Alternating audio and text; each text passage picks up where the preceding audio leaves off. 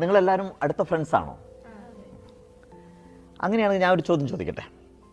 എങ്ങനെയാണ് നിങ്ങളൊരു ഫ്രണ്ടിനെ തിരഞ്ഞെടുക്കുന്നത്? ഇതൊരു കുഴഞ്ഞ ചോദ്യമാണല്ലേ. മോളുടെ പേരെന്താ? അമൃത. മോളുടെ പേരെന്താണ്? ഐഷ.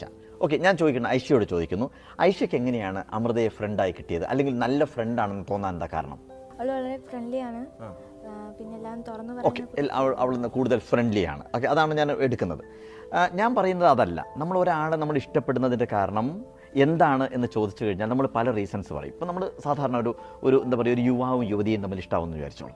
നമ്മൾ ആ യുവാവിനോട് ചോദിക്കുകയാണ് എന്തുകൊണ്ട് ആ യുവതിയെ ഇഷ്ടപ്പെട്ടു എന്ന് ചോദിച്ചാൽ സാധാരണ പറയും അവളുടെ കണ്ണാണ് എന്നെ ആകർഷിച്ചതെന്ന് പറയും, അല്ലേ, അവളുടെ ഹെയറാണ് എന്നെ ആകർഷിച്ചതെന്ന് പറയും, അവളുടെ ചുണ്ടാണ് ആകർഷിച്ചതെന്ന് പറയും. പക്ഷേ ഇതൊന്നും അല്ല കാരണം. എന്താണെന്ന് വെച്ച് കഴിഞ്ഞാൽ അവളെ ഇഷ്ടമായതുകൊണ്ട് അവളുടെ കണ്ണുകൾ ഇഷ്ടമായി, അവളുടെ മുടി ഇഷ്ടമായി, അവളുടെ ചുണ്ടുകൾ ഇഷ്ടം. അതാണ് വാസ്തവം, അല്ലേ.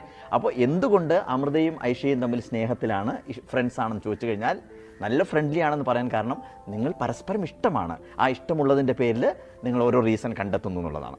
ഞാൻ ഇത്രയും പറയാൻ കാരണം വളരെ പ്രധാനപ്പെട്ട ഒരു കാര്യം നിങ്ങളോട് പറയാൻ വേണ്ടിയിട്ടാണ്.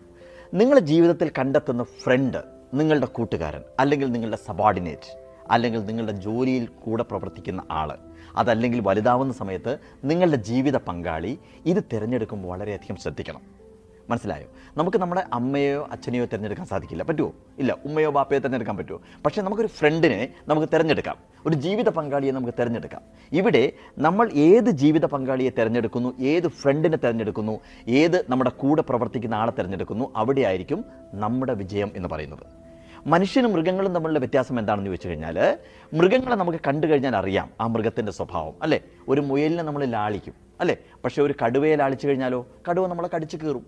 അപ്പോൾ നമുക്ക് ഒരു മൃഗത്തിനെ കണ്ടാൽ തിരിച്ചറിയാം അതിൻ്റെ സ്വഭാവം, പക്ഷേ മനുഷ്യനെ കണ്ടു കഴിഞ്ഞാൽ നമ്മുടെ സ്വഭാവം തിരിച്ചറിയാൻ സാധിക്കില്ല.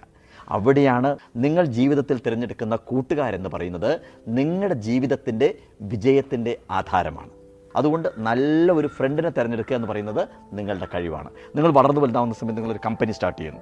ആ കമ്പനിയുടെ മാനേജർ, ആ കമ്പനിയുടെ സെക്രട്ടറി, നിങ്ങളുടെ കൂടെ പ്രവർത്തിക്കുന്ന ആളുകൾ, ഇവരൊക്കെ പോസിറ്റീവ് അല്ലെങ്കിൽ നമ്മൾ പരാജയപ്പെട്ടു പോകും. അവർ നിങ്ങളുടെ കൂടെ നിൽക്കണം. ഞാനൊരു കാര്യത്തിന് ഇറങ്ങുന്നു എന്ന് പറയുന്ന സമയത്ത് നിങ്ങളുടെ മാനേജർ, സെക്രട്ടറി പറയണം ഇതാ ഞാനുമുണ്ട് കൂടെ എന്ന് പറയുന്ന പോസിറ്റീവായിട്ട് ചിന്തിക്കുന്ന ഒരാളായിരിക്കണം, അല്ലേ. നിങ്ങളുടെ ജീവിത പങ്കാളി, നിങ്ങൾ ലൈഫിൽ മുന്നോട്ട് പോകണമെന്ന് പറയുന്ന സമയത്ത് നിങ്ങളെ പിന്നിലേക്ക് പിടിച്ചു വലിക്കുന്ന ഒരാളായി കഴിഞ്ഞാൽ നിങ്ങളുടെ ലൈഫ് സ്പോയിലാവും. അപ്പോൾ ഇതിന് നമ്മൾ പറയുന്ന വാക്കാണ് സത്സംഗം, നല്ല കൂട്ടുകെട്ട്. ആ നല്ല കൂട്ടുകെട്ടിലൂടെ മാത്രമേ നമുക്ക് ജീവിതത്തിൽ വിജയം ഉണ്ടാക്കാൻ സാധിക്കുകയുള്ളൂ. തിരുക്കുറളിൽ പറയുന്നൊരു കാര്യമുണ്ട്, സത്സംഗത്തേക്കാൾ തുണയ്ക്കുന്നതൊന്നില്ല, ദുസ്സംഗത്തേക്കാൾ ഒരഴലും. അഴൽ എന്ന് പറഞ്ഞാൽ ദുഃഖം, അല്ലേ. അപ്പോൾ ദുസ്സംഗം, ചീത്ത കൂട്ടുകെട്ടുകൾ ഉണ്ടായിക്കഴിഞ്ഞാൽ എപ്പോഴും ജീവിതത്തിൽ പരാജയമായിരിക്കും. മനസ്സിലായോ?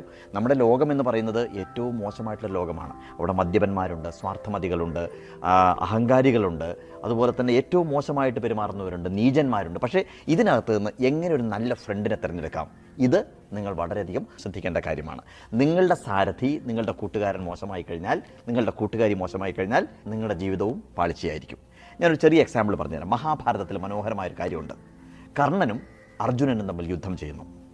കർണൻ എന്ന് പറയുന്നത് സൂര്യൻ്റെ മകനാണ്, അർജുനൻ എന്ന് പറയുന്നത് ഇന്ദ്രൻ്റെ മകനാണ്. അപ്പോൾ അർജുനനും കർണനും തമ്മിൽ മത്സരമുണ്ട് എന്ന് പറയുന്ന സമയത്ത് ആര് തമ്മിലാണ് മത്സരിക്കുന്നത്? സൂര്യനും ഇന്ദ്രനും തമ്മിലാണ് മത്സരിക്കുന്നത്. മനസ്സിലായില്ലേ? കർണൻ അയോധന കലയിൽ അർജുനേക്കാൾ എത്രയോ മുന്നിലാണ്, അർജുനൻ വളരെ പിന്നിലാണ്. പക്ഷേ മഹാഭാരത യുദ്ധത്തിൽ ജയിക്കുന്നത് ആരാണ്? അർജുനാണ് ജയിക്കുന്നത്. എന്താ കാരണം എന്നറിയാമോ? അർജുനൻ്റെ സാരഥി അല്ലെങ്കിൽ അർജുനൻ്റെ കൂട്ടുകാരൻ എന്ന് പറയുന്നത് ഈ ലോകം കണ്ട ഏറ്റവും വലിയ മോട്ടിവേറ്റർ ആയിട്ടുള്ള ശ്രീകൃഷ്ണനാണ്. അതേസമയം കർണൻ്റെ സാരഥി എന്ന് പറയുന്നത് ശല്യരാണ്.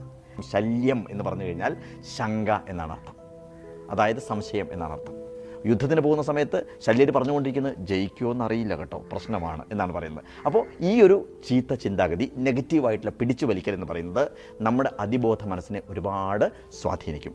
അതുകൊണ്ട് ഒരു ഫ്രണ്ടിനെ നിങ്ങൾ തിരഞ്ഞെടുക്കുമ്പോൾ, ഒരു ജീവിത പങ്കാളിയെ നിങ്ങൾ തിരഞ്ഞെടുക്കുമ്പോൾ, നിങ്ങളുടെ കീഴിൽ പ്രവർത്തിക്കുന്ന ആളുകൾ നിങ്ങൾ തിരഞ്ഞെടുക്കുമ്പോൾ വളരെ പോസിറ്റീവായിട്ട്, വളരെ ഡൈനാമിക്കായിട്ട് നിൽക്കുന്ന ആളുകളെ തിരഞ്ഞെടുക്കാൻ വേണ്ടി ശ്രമിക്കുക. Okay, so all the best.